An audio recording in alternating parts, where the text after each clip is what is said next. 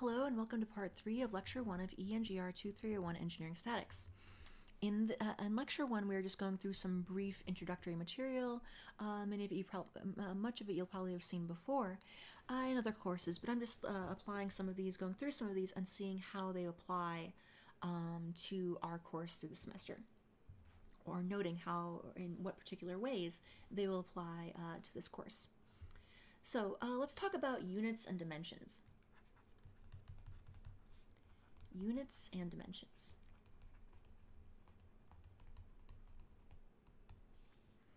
So, you've definitely heard units before, and you may have heard the term dimension, but not necessarily heard it defined in this context. So, we have two things that I want to talk about, the difference between units and dimensions. A dimension is really the property, a base quantity or base property or quantity, a base or a basic measurable property of an object.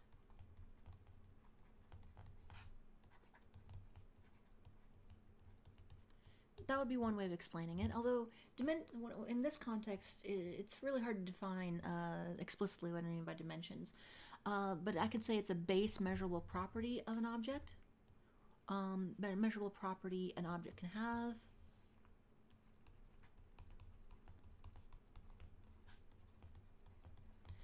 But more properly, I should probably say that a dimension is the unitless thing upon which unit systems are built. Now we're getting almost philosophical.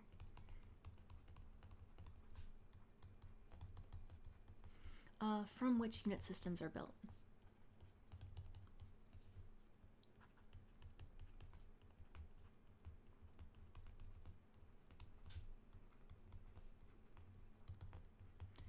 And then, in turn, let us consider a unit.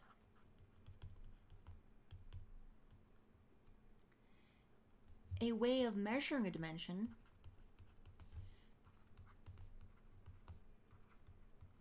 by comparing it to some fixed value or agreed upon value.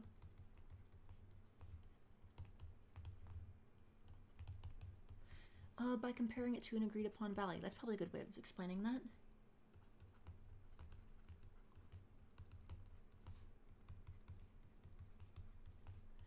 Agreed upon value.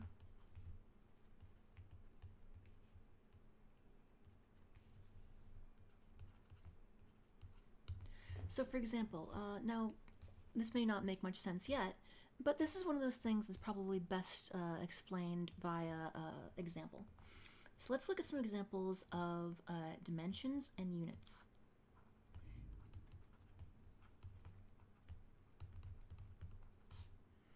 And units.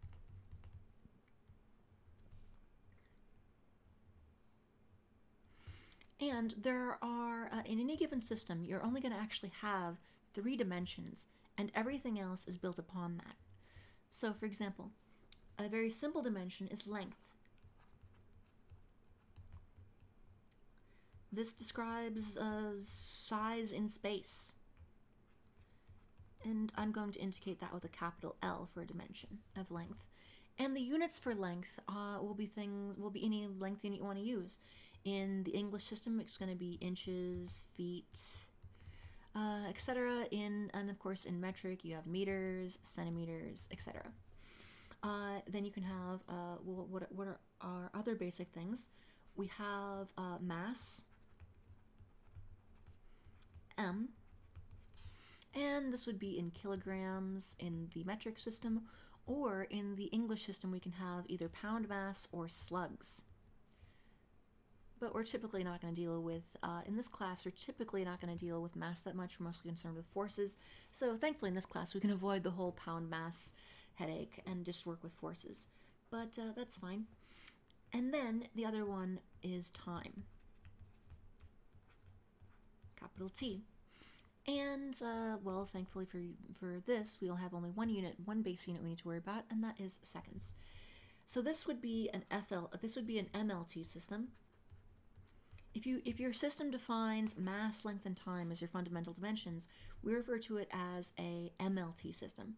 You can also have an FLT system, where you add force as your fundamental dimension. Force, and then you would have length L and time T. So when I say fundamental, really what I want to get at is that everything else, all the other units we use, are built off of these. So for example, let us look at an MLT system. How can you build quantities off of more basic quantities or more basic dimensions? Let's consider an MLT system. If we define mass, length, and time as the fundamental dimensions, then everything else is built upon that, or is built upon that. So mass, so again we have mass, length, and time.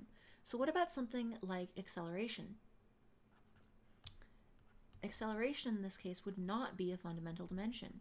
It would be built off of both length and time.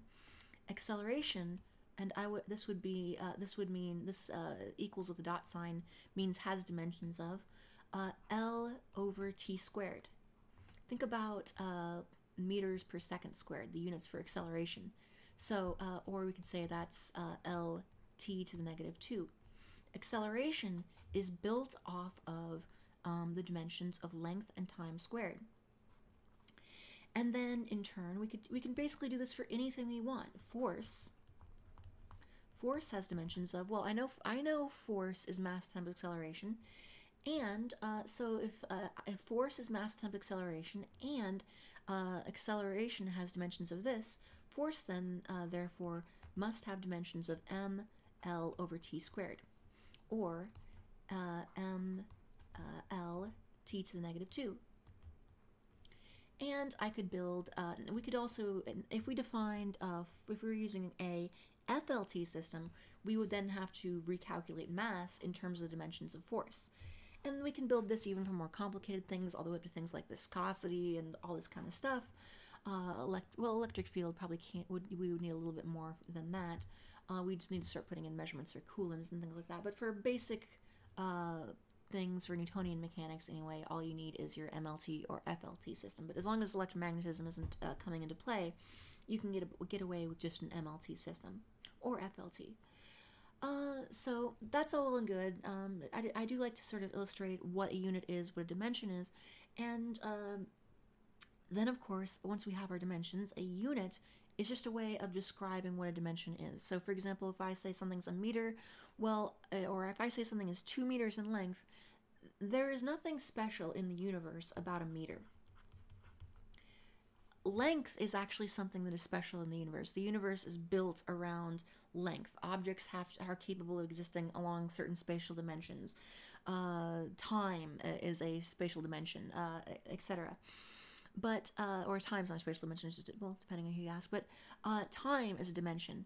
But things like seconds, things like meters, these are arbitrary. Different cultures through the ages have had all sorts of different units for length. All different cultures have had all sorts of different units for time. If you were to travel to an alien civilization somewhere, well, I can pretty much guarantee you they would not have the same units for length. They would not be using meters. They would not be using feet either.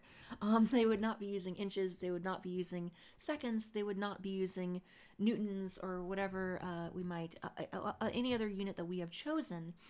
But if they had something close to science, they would have very similar types of dimensions. Like they would most likely, you can't ever know, but they would most likely have some unit for length. They would most likely have some unit for time. They would most likely have some unit for force or mass. Your mass, length, time, these dimensions are independent of culture, time, distance. Well, they are made of culture and distance. So I'm talking about they're independent of culture, they're independent of history.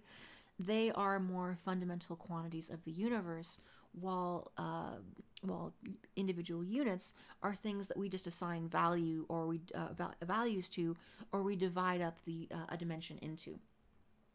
But anyway, that's a bit academic. What do you need to be able to do for this class?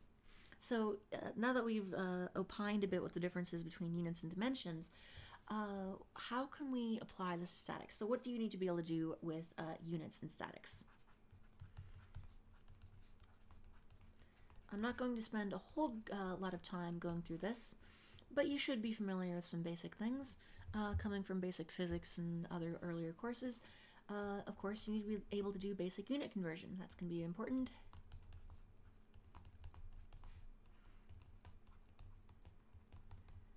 Oh, length to for converting meters to inches, inches to feet. We'll use different versions of them in this class, so you need to make sure you are able to do that.